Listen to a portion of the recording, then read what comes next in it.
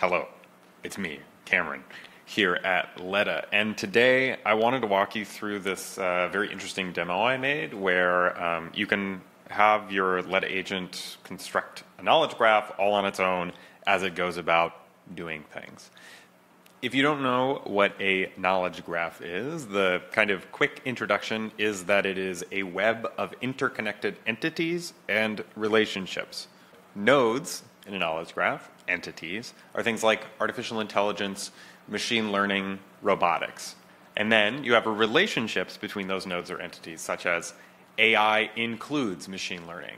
Machine learning enables robotics. Deep learning powers computer vision. And so knowledge graphs are this kind of powerful, flexible way of demonstrating the relationships between things that you know.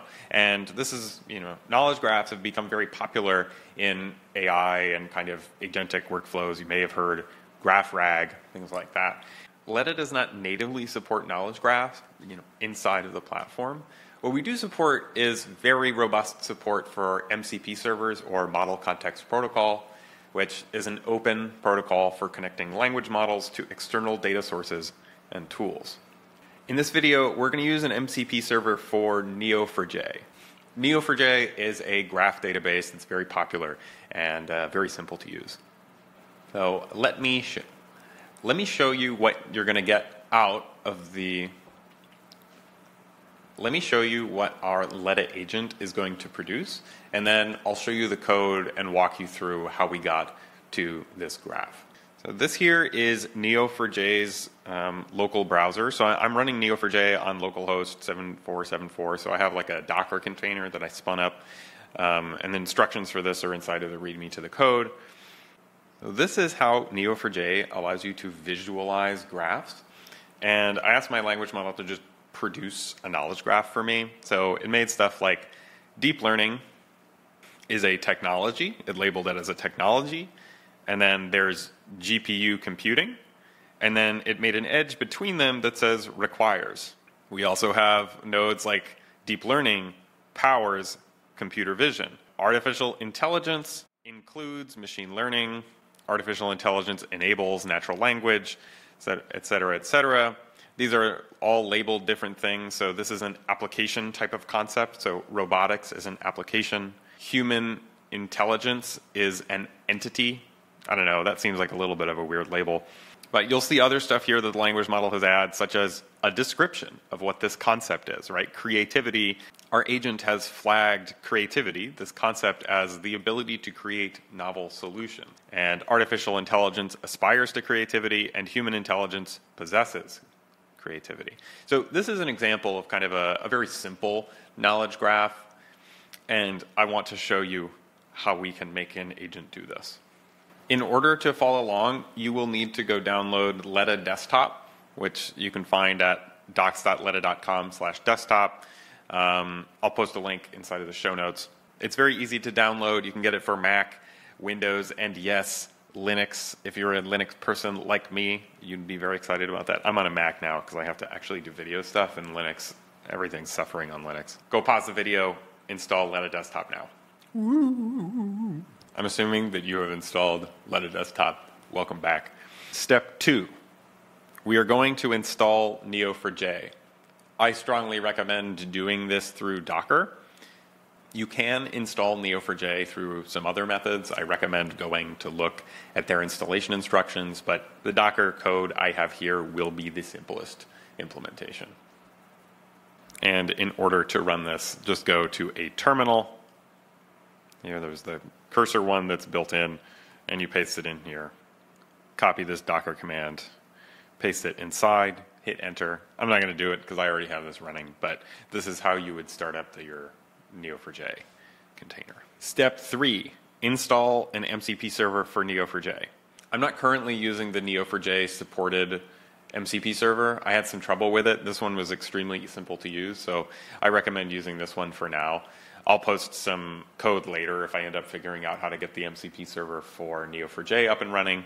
But you will need to have Node Package Manager, that's NPM here. If you do not, I recommend kind of searching around for doing the install there.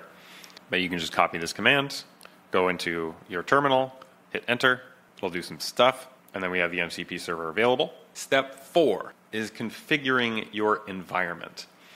Typically, when you're working with stuff like this, I would recommend always having this like .env file. If you're not used to seeing a .env file, .env means environment. It is a file that contains environment variables that your program can use to plug into its application logic.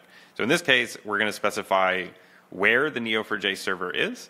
So by default, it's going to be bolt://localhost 7687. The username and password I set up above in the Docker container. So if you just directly copied this Docker container running code, this environment variable stuff should work. I have a .env.example file inside of this repo. You can go ahead and fill it out if you want to. You could probably just copy this, rename it .env, and then add your Letta information. Since we're working with Letta Desktop, I would just leave this as localhost 8283. You shouldn't need to change that at all. And then your API key doesn't matter, because if you're using Letta Desktop, it doesn't have an API key by default because you're running everything local. So you should probably just be able to copy this and rename it as .env and move on with your life. In order to save it, I can just do Control-Shift-S, rename this to .env, and you should be good to go. So step 5, you're going to need to install the dependencies to run this in Python. If you have UV, and I strongly recommend that you go get UV, it's a way of managing Python dependencies, it will make you sane again. I come from languages that have good package management systems like Rust and Julia, and I came back to Python and everything was on fire because you just pip install everything and then your computer falls apart. So just use UV and you will be happy. If you want to use kind of classic pip, you can just do pip install -r requirements.txt.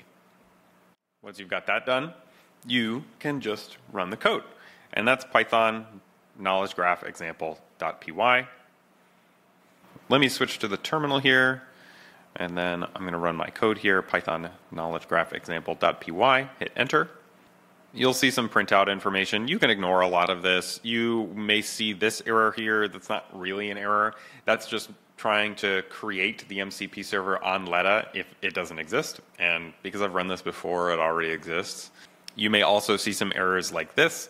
This is also because these tools already exist, right? We're trying to upload this execute query tool that comes from the Neo4j server, but it already exists. So if you see these, you can just ignore them. I also have a custom web page fetcher. This will go get a language model friendly version of any web page, and it will create a new agent for us on Letta Desktop. And then it'll drop you into this kind of like ugly little chat thing here, and you can say like something like this. You'll get an ugly printout here. I was lazy and didn't make it pretty, but it'll say, the user is greeting me casually.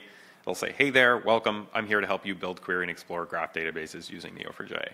I recommend actually going back to Letta Desktop and talking to your agent from there. So let's do that now. And you should see here your agent. This is my new knowledge graph agent that I've created. I'm going to hit open in ADE. Let's zoom in. I'm back here on Letta Desktop, and I can see here I've got my knowledge graph agent. If you didn't see it pop up and you already had the agent list open on Letta Desktop, you can hit Command R or Control R or Control Shift R, whatever keyboard shortcuts are. That will reload the page. If that keyboard shortcut doesn't work, you can click somewhere else, go back to agents, it'll refresh your agent list. Click Open in ADE. And then we can see here that we're in the chat that we just saw, but it's prettier and a lot nicer. And of course, anytime we're working with MCP, we want to take a look at our tools. The code I have in there attaches all of the tools for you, so this is kind of plug and play. We're dropping right into this knowledge graph management agent. You can see we have this execute query tool. All that does is execute a Cypher query. And then we have fetch web page, which basically just uses Gina.ai. If you don't know Gina.ai, you can just put r.gina.ai in front of any URL, and it will give you a language model friendly version of that text. Here's an example. I just put docs.letta.com right after r.gina.ai, and then I got a nice markdown version of our documentation webpage. So I highly recommend using it. It can make you much more token efficient. Only give your language model stuff that comes out of Gina. Let's actually try talking to our agent here. Let's something just very simple. Once you hit your query here, your agent will start thinking and working through stuff. You'll start seeing query executions here. You'll see our thinking. We have a query here. It ran match detach dot delete n. Oh, spooky. It just deleted the whole database. That's okay. Don't run this in production. And then it ran this query here where it created Alice, Bob, and coding. Alice knows Bob. Alice enjoys coding. And Bob enjoys coding. It also has some ability to kind of track the schema here as it goes along, but it'll intermittently make mistakes. And so it says, okay, hey, we're done. So let's go look at Neo4j and see what it has done. We're going to go back to the viewer here. Run it again. And here we can see Bob enjoys coding. Alice enjoys coding. Alice knows Bob. This is super, super simple. We can actually make this useful. So let me try and give it something a little more complicated. Let me find something here to give to our agent. I have this blog post that I wrote about my Blue Sky bot. It's a Letta agent that remembers everyone. And so I like to just copy my blog post and see like what it spits out. So I'm going to copy the link, go back, ask it to extract a knowledge graph from this blog post and give it the link. So I've given it a link here, and anytime my agent sees a web page, it'll try and fetch it because it has a fetch web page tool. So it goes and downloads the entire content. And it's starting to identify kind of structure of our knowledge graph. It's adding more entities from the blog post, other bots. Then it's going to update its memory to change how the knowledge graph is going to work. So this is it rewriting the schema to include person, AI bot, company, platform, etc. And then it says, hey, I've done this thing. Then let's go back and look at the database, run this query, and then you get stuff like this. So you see here that Void exists on Blue Sky. It's powered by Letta. Cameron works for Letta. Cameron created Void and built during Void. That is a little mistake, but Void implements the stateful AI agent framework. Let's actually just like keep going. So I can just keep asking it to expand, and we'll see what it spits out.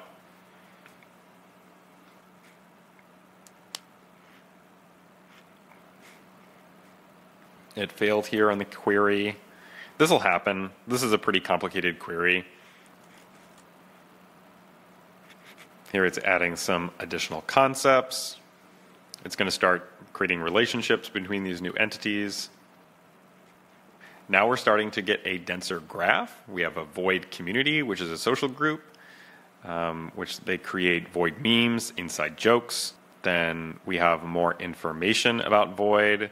It has tendency to attribute human characteristics to non-humans, anthropomorphizing. This is actually a problem with Void. A lot of people anthropomorphize, including myself, because it's very high fidelity, because it is built on Letta, and Letta agents are really good. And yeah, this is a super simple knowledge graph. Oh, I broke it. And let me make a few last-minute changes here.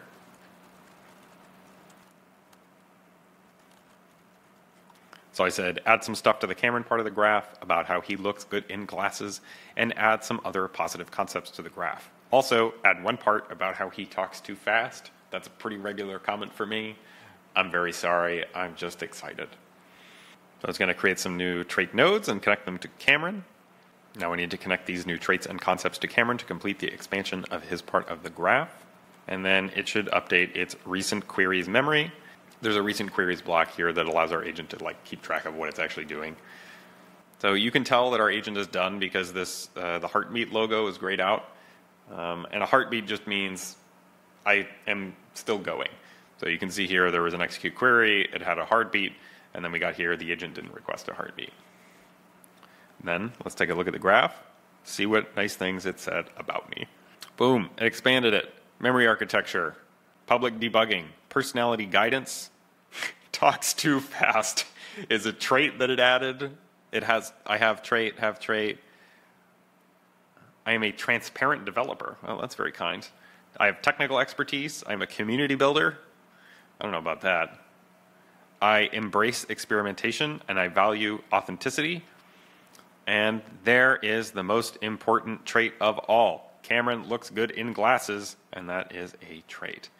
Okay, so this is kind of a nice, simple, little bit of a dumb example, but you can actually go pretty hard on this. If you give your agent kind of the correct prompting and the correct tools, you can allow your agent to go for an extraordinarily long time where it just iteratively builds this graph. You can give it information from blog posts, you can feed it your emails, you can give it all of the research papers using Letta file system, and you can just ask it to keep constructing this knowledge graph as it goes along.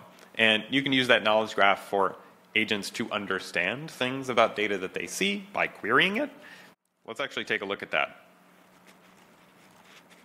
Query this graph to build an understanding. Tell me what you did. It's going to query how Cameron's personal characteristics might have influenced void development. It's going to run another query, maybe the relationship between AI concepts and social phenomena. Oh, it went away. It was too fast. There's a clear pattern where Cameron's personal characteristics seem to have influenced Void's design. Cameron's transparent developer trait aligns with Void's no human pretense. Both embrace honesty over artifice. Oh, interesting. I didn't think of that. Cool.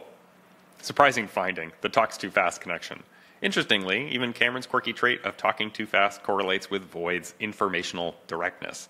Both prioritize getting information across quickly without social buffering.